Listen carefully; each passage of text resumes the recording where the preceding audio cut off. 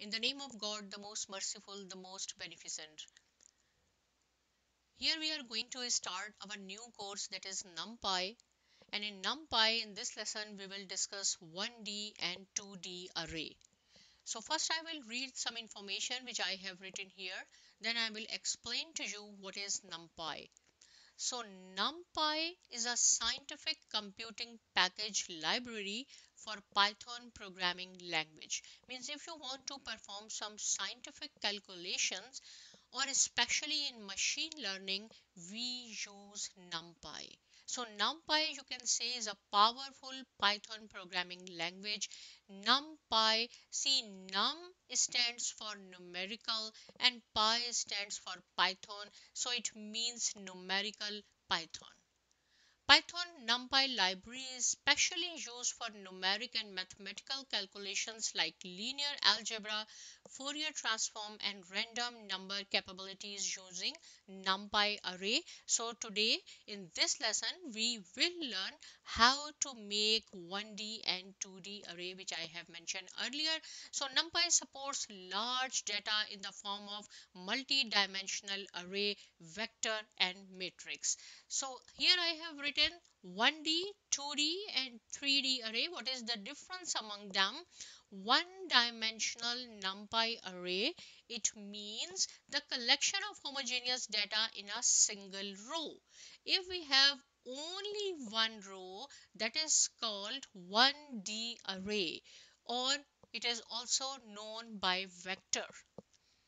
Then is the 2D array, which is known by matrix. So it means the collection of homogeneous data in the list of a list. Now what is the meaning of list of a list? I will show you with the help of example, but keep in mind, see here it says in one dimensional array is a single row. When it is a single row or one dimensional array, you have to use only one square bracket. But in 2D array we have to use two square bracket. That is why it says list of the list. But in 3D it says list of a list of a list. It means we have to use three square bracket. But this 3D we will discuss in the next lesson. This lesson we will focus on 1D and 2D array. So 1D is called the vector, 2D is the matrix, 3D is the tensor. And why we use the NumPy? Because it is faster, use less memory to store data, and it is very easy or convenient. So first of all, before going to start, you have to import NumPy as NP. So what is the meaning of import NumPy as an NP? Here I have written some information. Again, you have to read it very slowly, but I will explain it as well. So import keyword imports the NumPy package in the current file. This import. Then is the this is the NumPy, means numerical Python, and this is as. As is a keyword used to create short name of NumPy. Then is the NP. NP is the short name given to NumPy. You can use any name here, but this is convention, easy to understand for everyone. That is why we use NP. But again, it's up to you. You can use whatever name you want. So here after this you have to execute. This is the run button, execute it. So it is executed successfully. Now we have to create 1D array, right? So what is the syntax to create the 1D array? NP dot array, because we are going to create array. NP is the short of NumPy, right? NP dot array, and then you have to use parenthesis. As I have mentioned that this is the single row, so you have to write down, you have to make only one square bracket, and whatever you want you have to write down what numbers or whatever separated by commas, right? Then we have to assign some name to all this syntax, because it will be difficult for us to use this big again and again if we want to write down. So here I said array underscore 1 is the name. So print array underscore 1. When I will print it, you will see the output is 3, 4, 5, 6 and 9. This is called the 1D array, or it is the vector. This is the vector, right? How simple it is. So I will recommend you, please follow me and do with me. In this way you will learn more, right? So here I will remove this comment from here. First I will show you, if you want to find out the type, means it is a list or it is array. We already know that this is the array, but if you want to confirm, so you have to use the type function. Write down type, and in parenthesis whatever name you have assigned to all this syntax. I say this is my array 1 and execute it. So you will see numpy.nd array. This is array.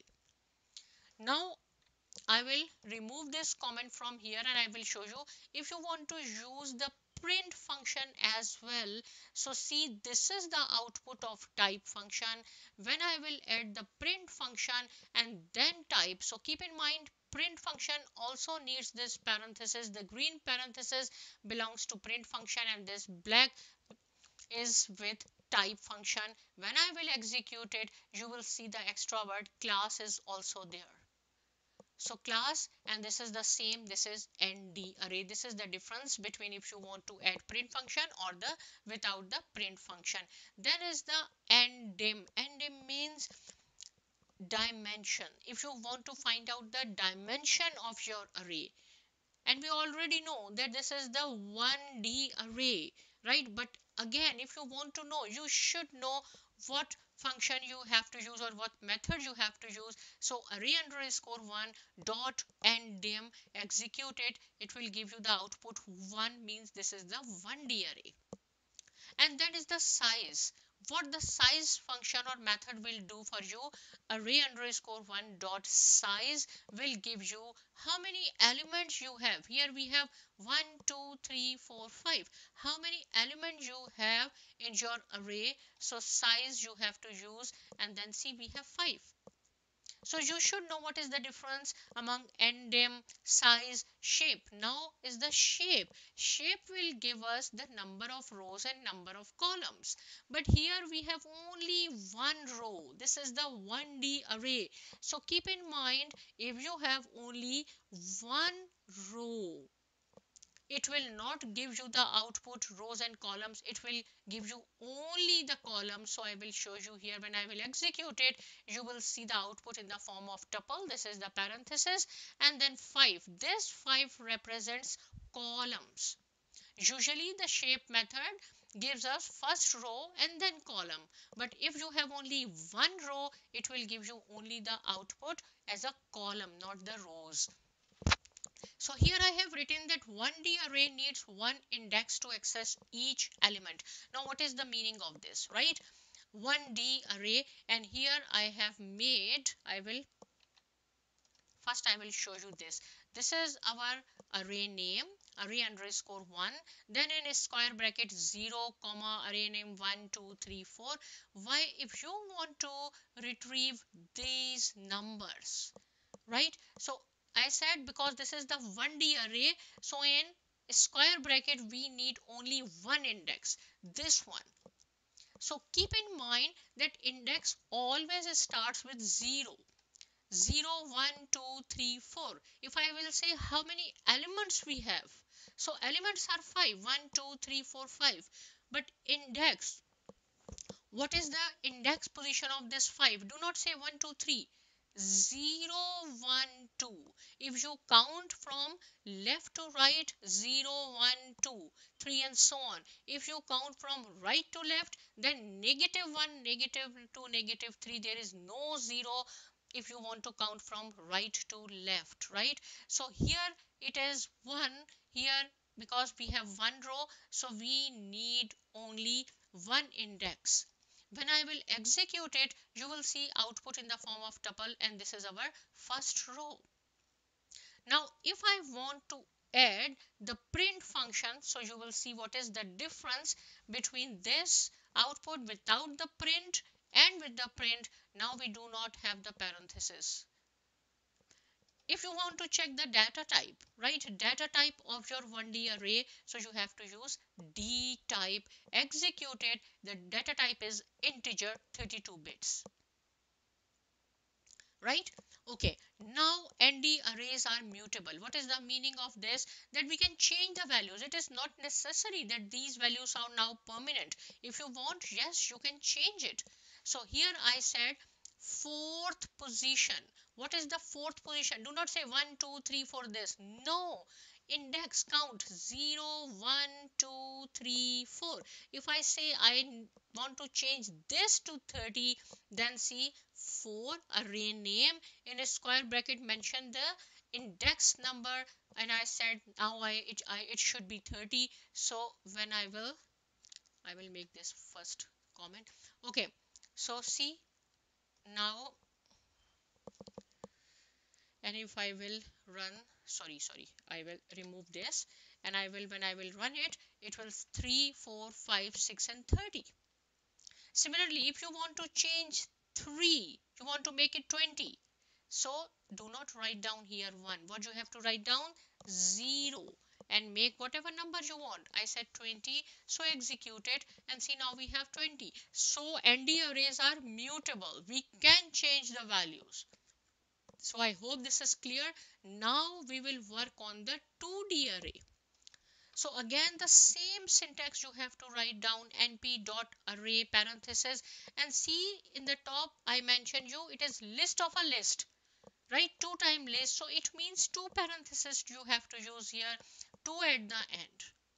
So here, and then write down whatever element you want separated by comma, and I gave the name array and underscore 2.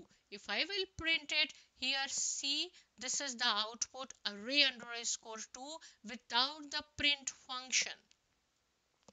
If you want to add the print function, I will remove and show you. See, now this is our 2D array because we have 2 rows. Horizontally these are rows, vertically these are columns. So the shape of this matrix is 2 by 4. 1D array called the vector, 2D is called the matrix. So this is the matrix. When I will execute it by using the print, see the array word has gone. So this is the difference, because sometimes a student become confused why we have array here, why they or she or he or she does not have a array word there, because if you want to use print, so it's gone. And now again, if you want to check the dimension and dimension, it will give you 2 because it is the 2D array. And then size and shape function. First we will see the shape will give you the number of rows and number of columns. If you have a 1D array, then I showed you in the beginning only our output was 5 because it will not give you the output of the rows, only the columns then comma. But here we have 2 rows, so always keep in mind shape function will give you first rows and then columns. We have 4 columns. Now is the size. Size will give you how many elements we have. So last time we had in 1D array 4 elements. Now we have 8. 1 2 3 4 5 6 7 8. When I will execute it, see the output is 8. And here I have written some literal only to show you that it is not necessary that you can use print function with your variable name. If you want, you can add some literal. I said for this array 2, the shape is 2 rows and 4 columns, and use this array. When I will execute it, you will see the shape is 2 rows and 4 columns, 2 is to 4, the shape. Right, so you can add your literals in your print function as well. Again, if you want to check the data type, so array 2 data type is also the integer. Now this is the important point. 2D array, it is 2D array, so we need 2 index to access each element. Now what is the meaning of it? First I will execute it, right, and then see. Okay, I will execute this one. This is our array 2. So if you want to retrieve this row, right, We did when it was 1D array. I said it is a 1D array, so we need one index. Now this is the 2D array. So what is the meaning of it that we need two indexes? It means if you want to retrieve this 5, you have to give the index number of the column and rows. So horizontally this is first row, but index of this row is 0, index of this row is 1. So 0 and 1, and index of this column is, this is 0, 1, 2 and 3. So if you want to retrieve this, you have to provide what is the index of a row. Index of a row is 0, index of the column is 0, so that is 0, 0. Now come here, what is the index of this position? So this is 0 row and 1 column, so 0 and 1. Then for 4, same thing, for this whole row the index of this row is 0, so first element will 0, 0, 0, second will change 0, 1, 2, 3. That is why it says if it is a 2D, then we need two index to access each element, right? Okay, now for the second one, for this one, if you want to retrieve the second row, so one by one, see, we will start from here. So this is what is the index. Keep in mind, first we have to give the index of a row. So the index of this row is 1, because this is 0, this is 1. For 5 it is 1, for 4 it is 1, for whole row the index of a row is 1. So see, 1, 1, 1, 1. And for this one, index of this column is 0, in this one, for this column is 1, 2 and 3. So when I will execute this, you will see the second output in the form of tuple 5, 4, 9 and 8, right? So we have learned that if it is a 1D array, we need one index to access each element. If it is a 2D, then we need two elements to retrieve or to access each element. I hope the concept is clear, whatever I said. Now your job is to read it very slowly, practice it. See you in the next lesson, and thank you.